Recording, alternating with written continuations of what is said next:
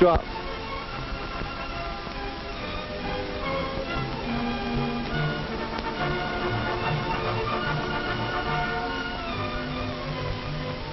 There.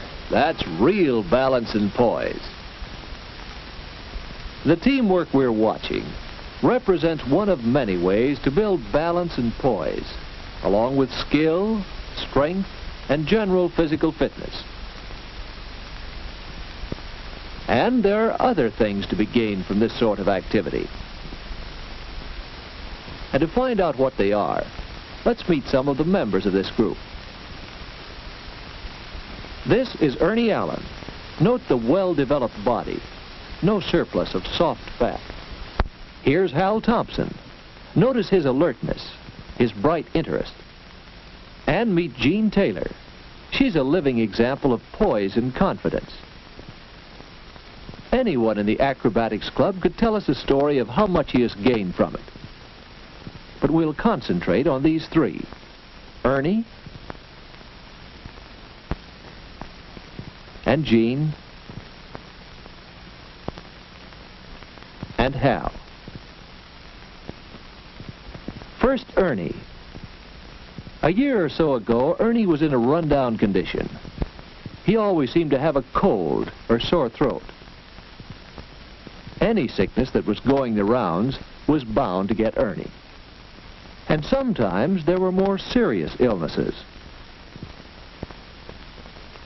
Finally, as Ernie was recovering from this one, the doctor suggested a 3-point program for health: sleep, regular rest, right eating, a sound, balanced diet, and exercise when Ernie felt stronger.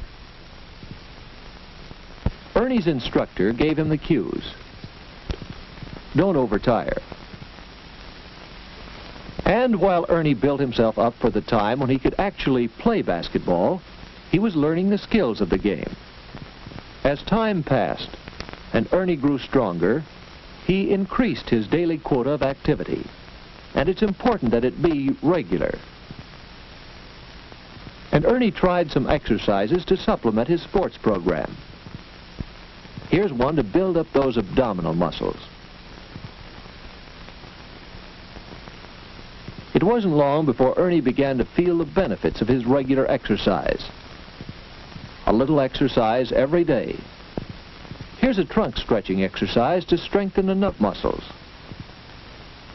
See how the hips act as a pivot. Ernie still has a cold now and then, but now that he's stronger, he can shake off illnesses more readily. Ernie found that he could build good health and enjoy it. And certainly everyone here has sound health. Exercise builds good health. What about Jean Taylor? What's her story? We've remarked on Jean's poise and self-confidence, but not so long ago, Jean felt lethargic and awkward. And feeling awkward, well, let's see what happens. Yes, Jean was pretty shy. Jean wondered if she could do something to make friends easier. A couple of days later, she was still wondering. And then she saw one way other people make friends. That's right, engage in sports. But no, Jean wouldn't dare. She'd be so clumsy and awkward. But the point is, of course, that you have to learn how to play. Jean thought she might try it. Maybe once she learned the skills of the game, she would gain poise and self-confidence. So Jean finally took the big first step and got started with some physical activity. Besides badminton, Jean used simple exercises to build control of her muscles for better posture. Here's a good exercise to develop poise and balance. It's called a tour jeté. Over a period of days, try to increase the number of times you can do this before getting tired. Jean's exercises improved her badminton and her poise. She had started out wanting to meet a few people, to make friends. So when Hal invited her to join the acrobatics club, don't think Jean wasn't pleased. Yes, Jean made social contacts and friends. That's another way exercise has helped. Jean's a happier girl, as well as a healthier one. Now, what got Hal started with the acrobatics club? He has plenty of social contacts, and he has enjoyed fairly good health. So what was his need for physical activity? Not long ago, Hal was all work and no play. He took his studies seriously, which is all right, except that he didn't give himself time for anything else.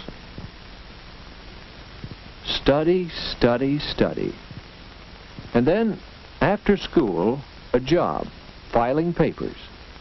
And that work is no more active than studying. So it's not surprising that Hal began to make mistakes. He had a steady diet of thinking, and he had no release for nervous energy. He became tense and irritable. He needed some other activity as an outlet for his emotions. Some activity more strenuous than shutting file drawers and holding books. Hal had to find out for himself that he needed physical activity. Then one day he found this passage. Physical activity can provide excellent release for nervous tensions. Exercise increases the rates of respiration and circulation and serves as a stimulus as well as a release for nervous tension. The pleasing tiredness that follows exercise promotes complete relaxation. Well, to Hal, that meant just one thing. He determined to have a program of exercise. So, after talking it over with his physical education instructor, he learned a few exercises that led him to an interest in tumbling. Try this to stretch the muscle fibers and tendons at the back of your knees. Go easy at first, until you feel the stiffness leaving. Hal usually spends some time chinning to strengthen the muscles of his upper arms, shoulders, and back. By taking time for some exercise every day, Hal finds an outlet for his nervous tension and does even better work at his studies and on the job. What of the others of this group? Why are they here? Probably their reasons are similar to Ernie's and Jean's and Hal's reasons. Perhaps they want exercise to increase their strength and endurance and to improve their balance and flexibility. Perhaps they want to establish outlets for their emotional tensions. Perhaps they want to gain poise and self-confidence and meet new friends.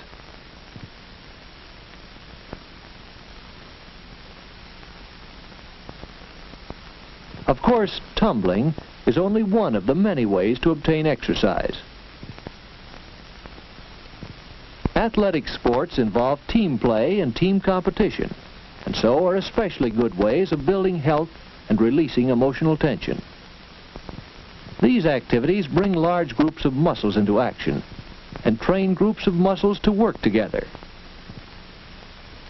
And milder, less vigorous sports still have the advantage of outdoor activity. And although not everyone can take part in team athletics, almost anyone can find some source of exercise with little or no equipment. Talk it over with your physical education instructor or your doctor. It's up to you to see that your body gets the activity it needs for better physical and mental health.